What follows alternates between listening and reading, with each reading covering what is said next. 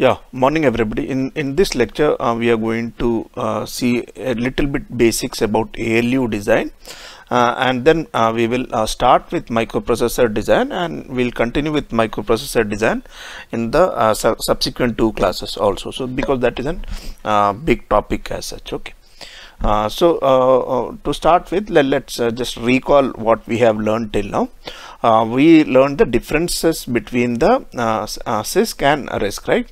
So a complex instruction set computer, right? What are the features? We saw that it can handle complex instructions, and hence the difference between the high level language and the instruction set is very low, because many the CISC can architecture, the ISA can handle very complex instructions also, and hence the code size will be small, so the requirement of the memory is very less.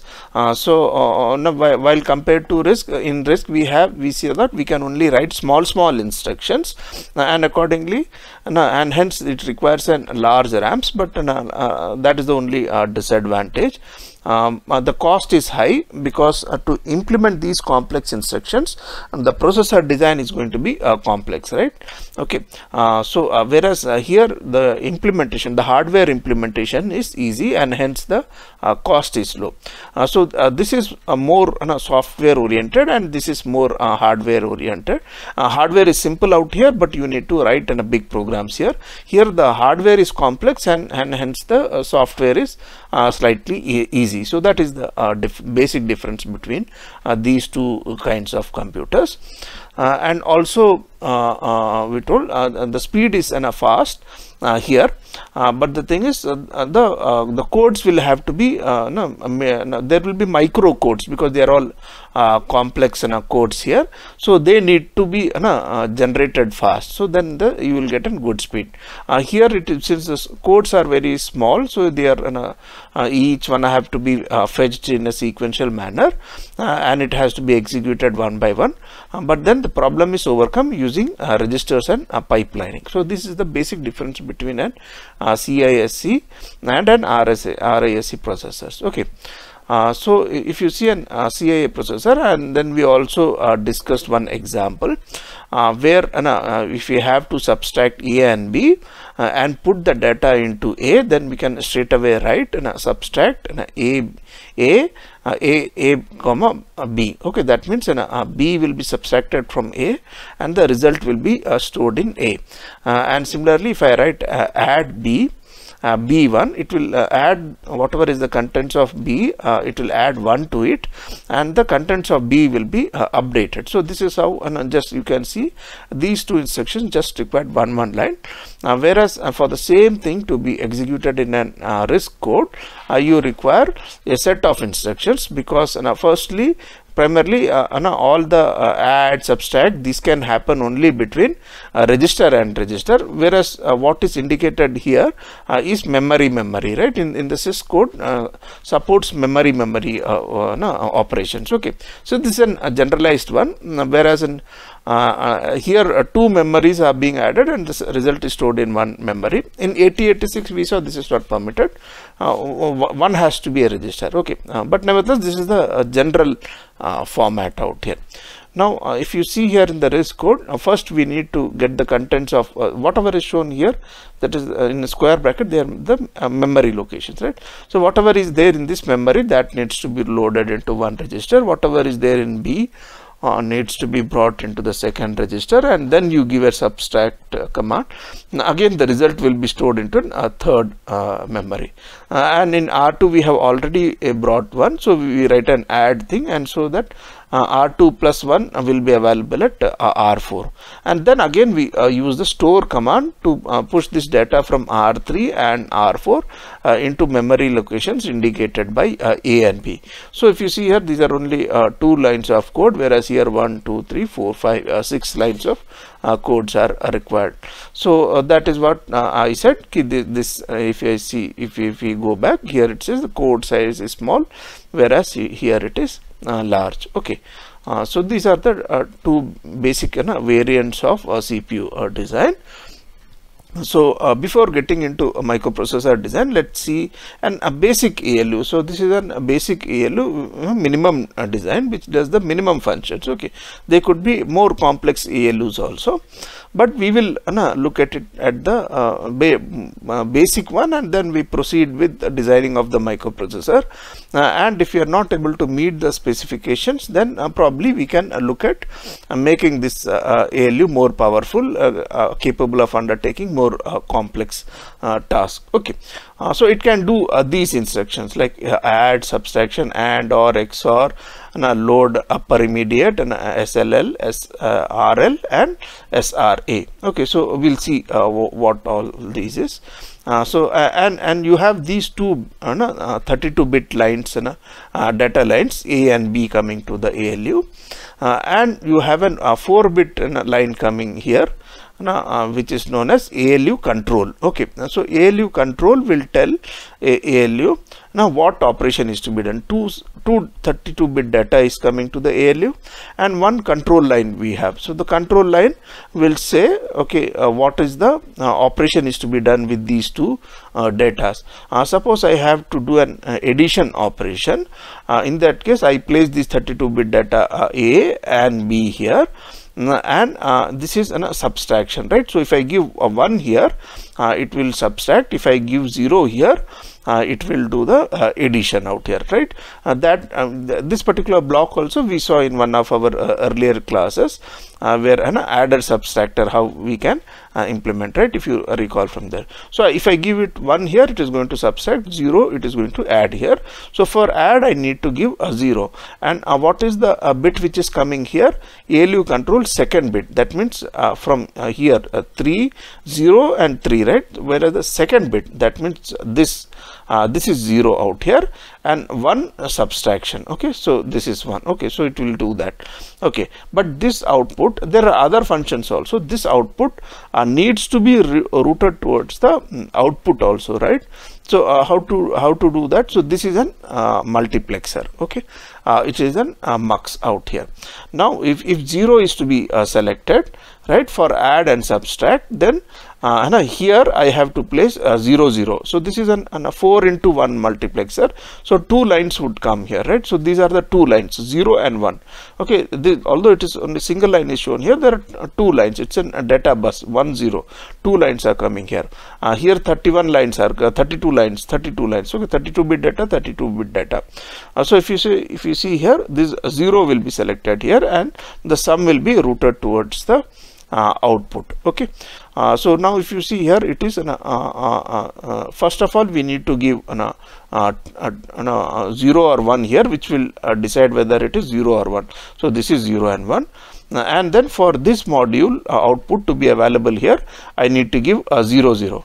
So this is what the control data will be. XX XX means it doesn't matter, because if you see here, 4 can have a total 16 combinations, right? Whereas we have 1, 2, 3, 4, 5, 6, 7, 8, 9, only 9 kind of operations which ALU can do. So some of them will be don't care conditions. So these are don't care. So if I give 0, 0, 0 here, then this will add and give the result out here. If I give 1, 0, 0, it will subtract, it will do A minus B, and it will give the output here, right? Now the third operation is an AND operation, right? So if you see here, this is an AND operation. It is a bitwise AND. Okay, so only one gate is shown here, one AND gate. Actually there will be 32 such AND gates, and each corresponding bits they will add, and then you will get a 32-bit output. Similarly, there are 32-bit 32 OR gates, and each bitwise OR operation will be done, and then accordingly that output. Now there is again a mux out here. Okay, now if you see, this AND operation is done, irrespective of whatever is the control signal, AND and OR operation will be done, and those outputs will be available here. For that outputs to be routed out here, you have 1 bit. So this is what control bit 2. Okay, now if you see, the control bit 2 means if the second one has to be for 0 AND would go, and for 1 OR will go.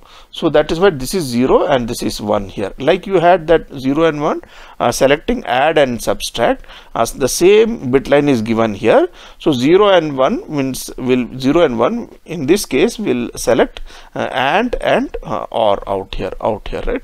So it will be available here.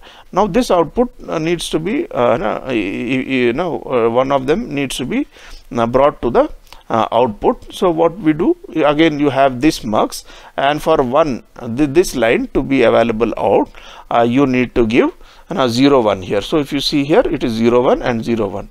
So this is the control word for for the and OR. Okay. Similarly, you can have an XOR gate out here. Now if you see here, XOR gate, again A, B is available out here, right? And then you given 0 out here. So 0 for this mux, if 0, this gets routed out here. So I have an 0 1 0 out here now, right? Okay, so XOR gate, and this is 1 0 because this is the third one, right? From here now the 2, the input 2 requires to be output. So you have to give an input here as 2. So it is becomes, for the XOR 1 it becomes 1 0. Similarly for load upper immediate, here this line, you have a B coming here, right, and 15 0, like only the upper, like we learned this, right, load upper immediate, where the data will be taken from the immediate data which is coming here, that will be taken, which is available in the bus bar. Only 16 bits will be taken, and that will be stored into the upper portion of the register, right? That is from the 16 to 31. Okay, from 16 to 31, into that register only the data will be stored here. So that this data, immediate data, will be taken out here, and result will be stored into the 16 from the 16 to 31, right? So that line gets from here, that gets selected to the output.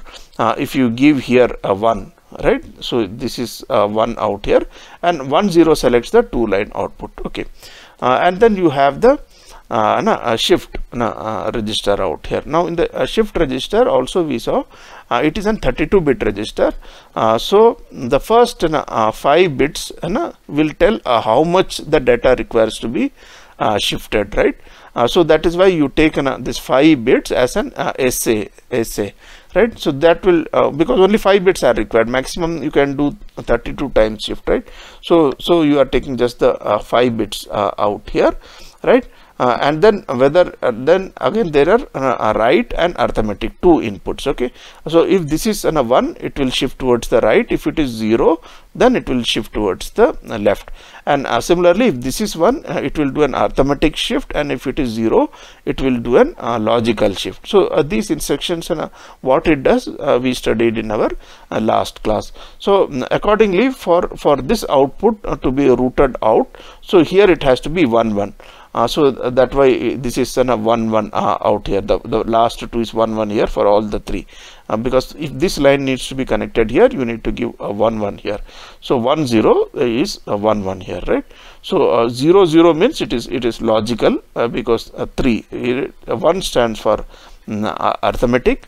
So that is how this has come 0 0 and 1 here, right? The MSB, if you see, the MSB is for arithmetic. So 0 0 is logical and 1 for the this thing, and this is for the write operation, right? If it is 1, it will be right, and if it is 0, and we said there is no arithmetic left doesn't make any meaning, because it is same as a logical left. Only arithmetic right is of makes a sense, because you are going to preserve the sign. Okay, so that is how an ALU design looks like. Okay, so let's move forward from here. Now having seen how an ALU looks like, let's proceed with designing an microprocessor. Okay, so before starting, so these are the a starting point for designing a microprocessor. First, an instruction set, we need to finalize some kind of instruction set, right? And then from the instruction set, we need to create an hardware architecture, okay, which optimizes the design in terms of speed and cost, right? And some issues like whether we need to use this instruction, CISC instructions or reduce instruction, we need to think about that. Okay, so that is how the starting point is from where the microprocessor design is done. Now if you see a microprocessor, it has got an ALU, arithmetic logic unit, which what we discussed just now. Then it will have a control unit and then a register array, and then from you can have an input device. These are within the microprocessor. Now outside you will have an input device, output device, and then a memory unit where the program is stored. It will keep fetching the program from here. It will keep executing it. Okay. Now the ALU and the register array together will be known as the execution unit and the control unit. Okay, so what the functions of these we will discuss in detail in the next few slides. Okay, now the CPU, the path of the CPU or the function of the CPU can be classified into two. One is known as the control path, and which is done by the controller, and the other is the data path, which is done by the execution unit. Okay, so execution unit is nothing but a mix of ALU and a register array, and there will be some bus. So we'll see these in detail in the next few slides. Now this is how an microprocessor chip look like. These are the pads. Okay, pads means those pins which will there will be some circuit which will isolate the main circuit from the external factor. So the IO pads generally they'll have ESD protection and buffers and things like that, and then finally you will have a pin coming out. Okay, so here you have certain pins which for bus control, clock, reset, interrupts, some IO pads out here for address, and some IO pads out here for data. Okay, now what is shown in red out here, all these blocks, they together they form the execution unit. Okay, so what is there in the execution unit? You have an ALU, you can have an additional shifter, although shifter is available in the ALU also, like we discussed, but then shifters are it can do a lot of functions, like for example multiplication by 2, right? And all that you need to do is you can shift the data towards the right. Suppose you have a 8-bit 4-bit register, let's consider 0001, right? So it is 1. If I shift it towards the right and insert a 0 from the shift it towards the left and put a 0 from the LSB side, then it will become 0010, which is 2. Again you shift it 1, it will become 4. You shift it 1, it becomes 8. Similarly, if you shift it the other direction, it will become it will be divided by 2. So and also we have seen booth multipliers and things like that. So shifters, although it's part of ALU, you can have one additional shifter because it is largely used. It is used to round off decimals. Okay, it is right. So while we have also seen shifters being used if you have to load data from the lower half to upper half of the memory and things like that. Okay, so and hence you have an ALU, you have a shifter, and then you have a set of registers. Okay, so there will be a sort of internal registers which can be used by the programmer. Okay, and also you will have a program counter out here. Okay, now what is the function of the program counter? It keeps pointing out to the address from where the next instruction, you have written a program, right? So as you keep executing the program counter will automatically keep increasing. So it will point out from where the next instruction needs to be brought and executed.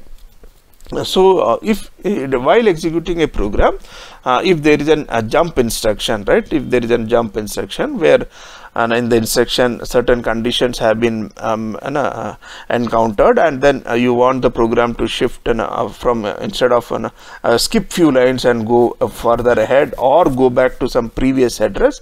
So that new address will be loaded into the PC. So this PC essentially will always have an address, okay, which is from where the next instruction needs to be brought. Okay, so that the data of the PC will be fed to the address out buffer. Okay, and so that now from here that particular memory will be activated, and that once the memory gets activated, from the memory the data will come into the data in out register.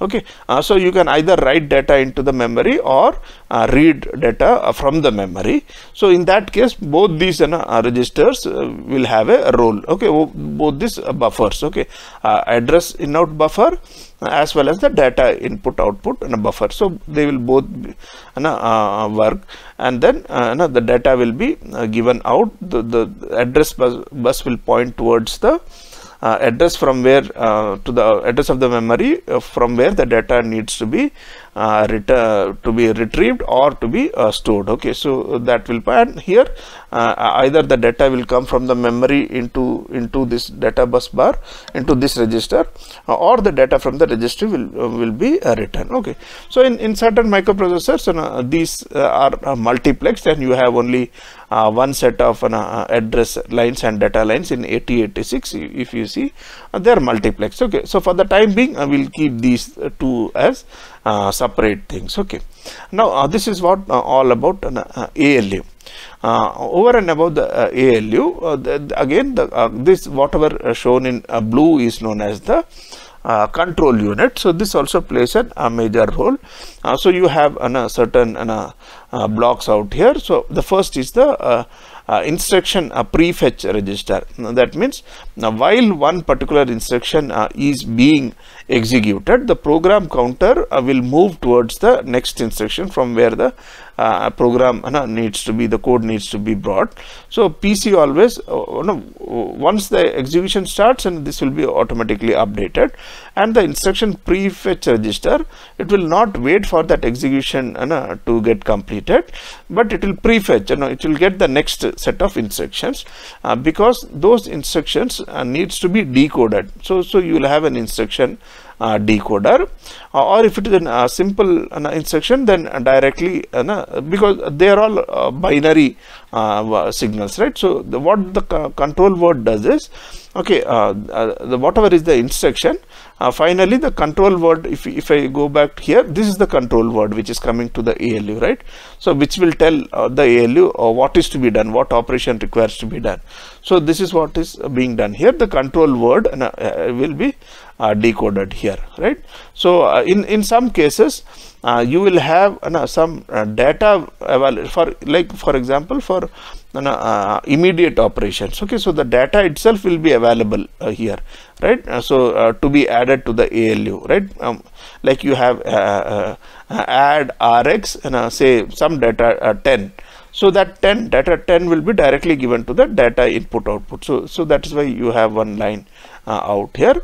And then some of the codes like ISA can have micro code. So you require a control store, because we are talking about a microprocessor, CISC microprocessor here, where complex instructions also it can handle. So some of them can have some micro codes. So once the instruction is coming out here, so there will be a state sequencer also. So those microcodes would be run, and accordingly the control word and a decoder will generate those kind of signals required for the ALU, right? So state sequencer just tells, okay, what is the next step to be done once you have an instruction. So this is a general layout of an microprocessor. Right now, let's see how an example of instruction decoding. Okay, for example, this is how we said in an for a RISC processor, generally it is 32 bits, and if I have to do an add instruction, so this will be 0, this will be the number, like there are 32 registers, and hence 5 bits are reserved to tell which register the data needs to be from where the data, this is the source register, so from where the data needs to be taken. This is another register from where the data needs to be taken, again it's a 5-bit data. This is the number of the register where the result needs to be stored. So this is the kind of instruction in which we tell an add between to register add RS and RT, and the results needs to be put into RD. Okay. Now if similarly 8086 will have some other kind of an instruction format. Suppose it is sub BX and DI within bracket. This is the code for the subtraction, right? And then and this is the I think this is the op code. Okay, these bits for subtraction. This is the direction, right? Whether it is to be written from here to here or here to here. Okay, so this indicates the direction. This indicates whether it is a word or a byte, right? This is a mod, right? Mod means we have various kinds of this. You might have read in your 8086 last semester microprocessor subject. A mod indicates whether it is going to be with the displacement memory or with just register, or memory without displacement or memory with displacement. Okay, so this is the kind of format we have, right? So you will have this kind of machine language code, right? Once you write this kind of code, right, so the data which will be stored in the memory will be like this, right? So now while executing that, what is done is the first word is fetched from the memory, and it will be decoded, right? So first half word will be brought, and then now from here you will see the add control sequence will be decided, right? Because D will tell what is the control sequence, whether it is to be this minus this or this minus this. That is decided by this D, right? So the first byte is brought, okay, and then the add control sequence will be decided. Then you bring the next sequence. Next you fetch the next byte. Okay, calculate the operand addresses. Okay, what all things are to be subtracted. So that is done, and then once that is done, and then you fetch the operand, and then add it, and then store the result. So these are the while executing this particular subtraction, it should be sub out here, right? I have given an example of subtraction. So instead of add, it will be subtract. Okay. So these are the different steps which are involved in executing this particular instruction, right? And now also while this particular instruction is being done, right, parallelly these things also happen. Like once this instruction is fetched, this particular instruction, it is being decoded, right, and the second instruction will be fetched and kept in the queue. Okay, so that we don't waste time, and when this is being executed, the first instruction, this will be decoded, right? And when this is being decoded, the next instruction will be brought. So if this is known as pipelining. Okay, so this will save time. So instead of waiting for getting one instruction, decoding it and then executing it and getting the results, and then fetch the next data, no, that will waste lot of time. So you will find that first once the first instruction is fetched, and while decoding is being done, so it will, the fetch instruction will start getting the next instruction. Okay, so you will find this is known as pipelining. Okay, so okay, now after having done that, now we know a little bit basics about what a microprocessor looks like, we started with the design inside the ALU. Then we have a general idea of a microprocessor. Okay, there has to be a control unit, and this is how an instruction set looks like. Okay, so we have a broad idea about all the small components of a microprocessor. Okay, now we have to start designing a microprocessor. How to start that? Okay, so we make a flow chart. Okay, so what is a flow chart? Flow chart means an hardware which captures the activities inside the processor, okay, in a step-to-step basis. Okay, so depending on our specs, okay, now some specifications have been given to us. So we want to make a microprocessor which meets those specs. So whatever instructions are required to execute those specs given by the user, we start writing, making flow charts for that. So the flow chart essentially captures a step-to-step on a control step basis what activities requires to be done by the microprocessor. Okay, it is like a register transfer level tool. Okay, to give an example, we instead of drawing a circuit, we write these kind of instructions in flowchart method. Like RX ALU means the data from RX through bus A. Okay, bus A is the data bus, needs to be loaded to ALU. Okay, so if you see here, this is not an ISA, right? So this is a kind of language which is very close to the hardware. Okay, so this is how a hardware which needs to be implemented is specified. So this can be easily understood by a hardware engineer, right? You are very clearly specifying data of RX through data bus A needs to be loaded into ALU. So this is the kind of in the flow chart, this is the kind of instructions we write. Okay, so the objective is of the flow chart is to limit the controller size, right? You have a set of user specifications. So not that I'm going to design say a Pentium 9 and I'm going to use the latest available processor for that.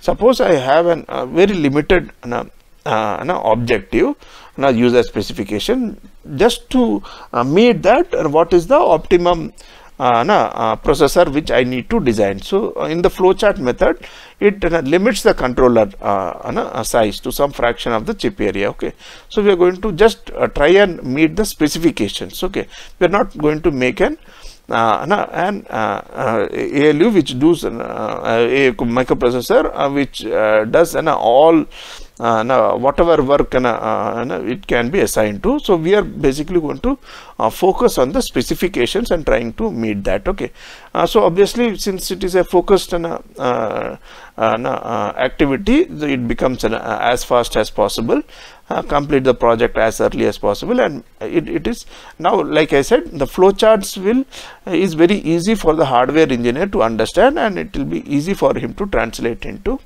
hardware. Right. So there are certain things which are required as a prerequisite for starting the flowchart method. First is the instruction set summary. Okay, so instruction formats we discussed. Operations, what are the operations which we can use? Addressing modes. Okay, what are the various addressing modes? Base plus displacement, register index, and so on, right? And the registers. So these information should be available with the designer initially. What is the instruction set? Okay, and using those instruction sets only we will try to make the flowchart. So this has to be clearly specified in the beginning itself, right? So if it is not there, we take a minimal instruction set, which we'll see in the next class. We'll take a minimal instruction set. Like so to start with, we'll say we just have 8 instructions. Okay, now we try to build a microprocessor with this 8 or 10 instructions, and if at all we are not able to meet the requirements specified by the user, then we'll keep adding the instructions. So that is known as a minimal instruction set. We'll see that later on. Okay, and then we need to also have an execution unit specification. That is, we start with a basic ALU, right? So we discussed how a basic ALU looks like here. So right, we need to start. We have to assume that okay, we have a basic ALU, right? Starting point has to be there. Without that, it becomes difficult. So we assume that there is a basic ALU is available with us. Okay, with the execution unit, programmers register. What are the registers which are available for us for programming? Additional registers, ALU, internal data paths, and rules of operation. Okay, we will discuss about this rules of operation also in detail. Okay, so the starting point is these are the two inputs which has to be available before we start the flowchart method. Right. Okay, so the first one is execution unit. So like I said, we assume we have an execution unit. We decide that we have a basic ALU. Okay, so the first method is first step will be okay to decide okay this is an execution unit which is available. So we write down the specifications of the execution unit. Okay, and then now to have that execution unit, you require control lines, right? Like we said, if I go back here, okay, sorry, I have to go here, and you require control words, right? This we discussed to tell the ALU what action it needs to be taken, right? Whether you have to add, subtract, do an AND operation or shift operation, okay, exclusive, or what is to be done. Okay, that needs to be told through a control word. Okay, so we decide upon that also. Okay, next is we decide upon the control word, that is in the step 2, right? Okay, then and that needs to be decoded. Okay, what the decoder does is it will give that like in the earlier exam in the ALU which we decided, finally a 4-bit data needs to be given to the execution unit to tell what it has to do, right? So this control word decoder, this is the control word format, and finally a 4-bit data for the example which we discussed, a 4-bit data needs to be given to the execution unit to start executing what it is to tell the execution what it has to do, right? And then okay, execution unit. Okay, and then you will have instruction decoders, right? So whatever we have written the code that needs to be prefetched, like we discussed earlier, and that needs to be decoded, right? So you'll have an instruction decoder out here, and then you can have a bus controller. Okay, bus controller is what it defines the data bus and the address bus, how that is going to function. So these are step by step. So we'll see each one of them in detail in the coming classes. Okay. Okay, now like I said, for an starting point, we will start with some minimum instructions. Okay, minimum instruction format. And that means once we are going to design a microprocessor, we will say first we have a basic ALU which I have shown n number of times here. That ALU we have, and we also we will say we have some minimum instructions with us. Okay, now we start with that basic ALU and the minimum instructions and try to make a microprocessor, and slowly if we find that more instructions are to be added, we'll keep adding more instruction. Similarly, if we want to refine the ALU, then we'll keep refining the ALU for more functionality. So min instruction means minimal instruction format. So this will be the format. Okay, the format, this is the operation code, right? It will say these few bits will tell what kind of, whether it is add, subtraction, okay, what logical shift or arithmetic shift, what kind of operation needs to be done. This is the first operand on which the operation needs to be done. this is the second operand. The second operand can be a direct register in which an Rx and Ry will be, like suppose I write an add and I put mode 00, it will just add Rx and Ry, right? Okay, so that is one kind of this say for mode 00. Okay, for mode 01 I can say whatever is the contents of Ry, that is actually the indicating the memory from where the data needs to be done, to be brought. Okay, so that could be another mode. And the other third mode could be, okay, like whatever is the contents of Ry, add with the displacement which will be given as a second word, and then compute the address, and from there the data needs to be brought. So essentially this mode data will tell now the second address. The first address is given by Rx. Okay, simple one is register. The second one, the second operand, okay, depends on the mode. Okay, if it is mode 00, then simply the contents of Rx and Ry operation will be done on that, and if it is say the second mode, then the contents of Ry, that will indicate the memory location, and in the maybe in the third mode the contents of Ry will be added with the displacement. So now obviously when we are fetching the instruction, if I find that it is if I have say the mode 3 out here, then I will have to fetch one more displacement and one more data also from the memory, and then add these two datas to generate the actual memory location from where the data needs to be brought. Okay, so this is the instruction format, okay, and then you will have some set of registers. Okay, so so this is optional displacement, because for the first two modes you don't require displacement. For the third mode only you require the displacement data. Okay, first word, second word.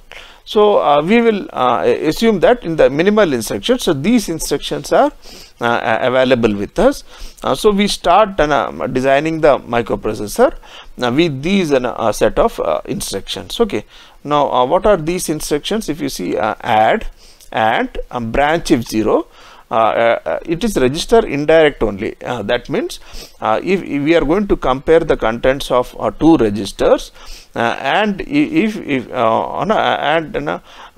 is or we compare the contents of one register, if it is 0, then the memory location indicated by some other register, okay, will jump to that location. Okay, so that is why it is known as register indirect only. That means, okay, once we are going to compare the content of some register in the program, branch if 0, okay, so if it is 0, or it could be from the 0 flag also. If like in 8086 we studied, if you are doing A minus B, some instruction prior to this, and if the 0 flag gets gets activated, then we do a jump instruction, right? So this is like that. Branch if 0, if a 0 is encountered, then the program counter will be updated with the contents of some register, okay, which will point towards the location where the program has to jump now. So that is why it is known as a register indirect only. Similarly, you can have a load. Like a load is like from where from the memory location the data will be brought to the Rx. Pop is like you have a stack pointer. Post increment with register indirect only. So what does this mean? Post increment with register indirect only. First the address of the stack pointer is increased, and then the data is stored there, right? And that is known as a pop, right? When the data is brought from there, from the stack register, right? And in the push, it is first decremented, and then the data is pushed into. So these if you can recollect from your 8086 lectures, so these are the various kinds of instructions. Store is to store the data into the memory, subtraction, and test. Okay, test is nothing but an AND of two registers. Only thing is the contents of both the registers will not be destroyed, it will remain as it is. Okay, so you just do the AND operation, and then we check the flag whether it is 0 or 1. So these are the basic instructions which we assume will be available with us. Okay, so from here we start with the design of the microprocessor. Okay, so there can be, like I said, there could be different kinds of address modes. The first is a register, okay, and then there would be a register indirect, where RY holds the address of the memory, and the third one is base, okay, AB base, in which here there will be some data available. In the displacement also there will be some data available. So you add both these and then generate the address. So these are the three various modes of addressing, right? So in the next class we will take on actual designing of a microprocessor. So these are the three things which we require, basic three things, okay, before we start the microprocessor design. First is, and like we started with here, like an understanding of an ALU. Okay, what an ALU looks like. Okay, this is first. Okay, once an ALU is available with us, okay, then we should know, okay, what are the what is the instruction format. Okay, so this is the kind of instruction format. Okay, so minimum instruction format. Okay, minimal. So we start with taking this instruction format, right?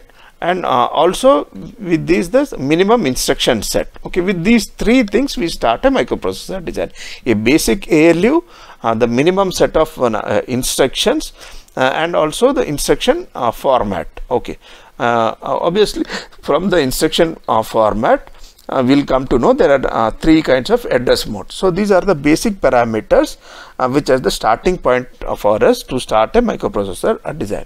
So in the next class we will start with microprocessor design, okay, using these basics which we have learned in this class. Okay, so we will